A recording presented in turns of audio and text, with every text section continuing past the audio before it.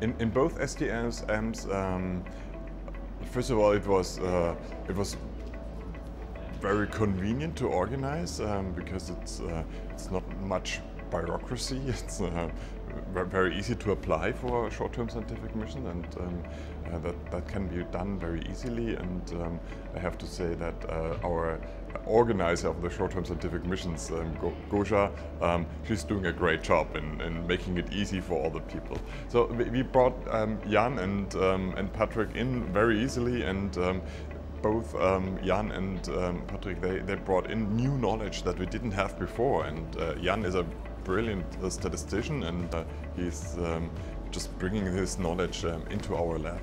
Yeah, short-term scientific missions are a very good invention of this TINNET, or these course actions. Basically, they allow you to visit a host institution with a very low amount of bureaucratic work. And yeah, you don't have to ask for the budget. Well, you have to ask for the budget yourself, but then approval and all the administration is relatively low, and you can travel for a certain period of time, visiting your host and working together. The most important thing in short-term scientific missions is the exchange of knowledge and all the expertise that comes into the lab, and then, of course, all the expertise from our lab goes to the other laboratories as well. I travel, for example, to Regensburg, stay there for 2 weeks, and can simply turn off my emails and work with people there and focus on getting results really fast, which is not so easy when you are at your daily job and, well, the phone is ringing, emails are coming in, and there with STSMs I can go over and simply get things done.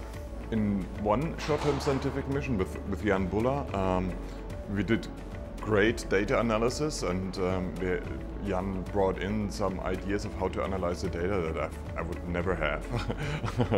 And he because he's very well organized and he can do these analysis very quickly. So within a few days we finished lots of data analysis, and were able to complete a lot of studies, and that was very helpful.